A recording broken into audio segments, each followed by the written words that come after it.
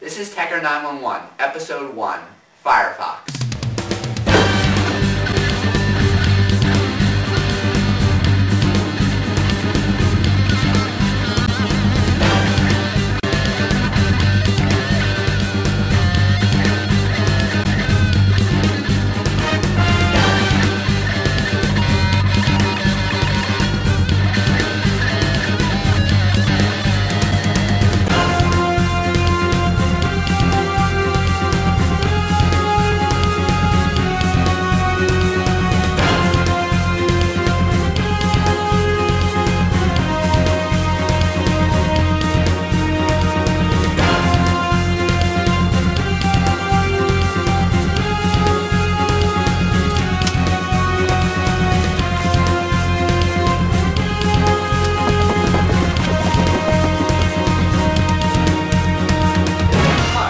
Gdovin. And I'm Michael Plasmeier. Most people, when they browse the web, use IE.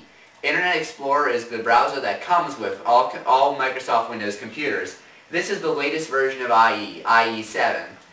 Most people in the computer community don't like IE for numerous reasons. First of all, they think it's more insecure as it allows drive-by downloads such as spyware and adware to easily be downloaded on your system. Also, it doesn't support web standards like CSS easily, which makes it harder for web developers to develop pages. Internet Explorer 7, which is the new release of IE, has gotten a lot better in its security and has numerous features that it actually copied from the web browser we're about to show you, Firefox. IE also got a lot better when Service Pack 2 of Windows XP came out. It's fixed a lot of the flaws, but most people are still moving to this web browser, which is going to be Firefox. So Gdovin, tell us about Firefox. Preferred browser of computer enthusiasts is Firefox, which you can get at getfirefox.com. It is a small download and it is easy to use.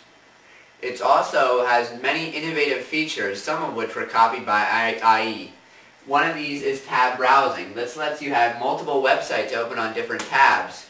This is similar to how you have different applications open down here on the taskbar. Another innovative feature is the search bar up here. You can just type in a term and then hit enter to search Google really quickly. Another new innovative feature is a pop-up blocker. IE also copied this feature. But some innovative features which are new in Firefox 2, which Internet Explorer has yet to copy, is a spell checker. If you're writing a blog entry or updating your MySpace page or something like that and you accidentally misspell a word, it'll underline it in red squiggles just like how Word does it. You can then right-click on the word and correct it. Another innovative new feature is a session restore. If your computer crashes or if Firefox crashes, next time you open Firefox, Firefox will give you the option to open all your windows just how they were before your computer crashed. Internet Explorer has yet to copy this new feature. Some other things which Firefox has, which Internet Explorer has copied, are extensions. Extensions let you easily add new functionality to the web browser. For example, you could add the Google toolbar. Like this. Or many other things, which we'll show you in other episodes. Another innovative thing is themes. You can download from the add-on site, just click here, get themes. Some of them, like you can make your browser look like a Mac or make it look exactly like Internet Explorer 7 if you so wish. So we're going to demonstrate one of these themes here. We're going to make our computer look like a Mac, like a Mac OS X. So we're going to use this theme. Close and restart Firefox. Look like I'm using a Macintosh. See? Right there. Look at that. Now looks like Safari almost. Now Gdovin also has written an article about Firefox on his website, w3life.com. Which also has an article about Internet Explorer, and Ed the Camera Guy also makes his own custom builds on there. So check it out, it's a good site.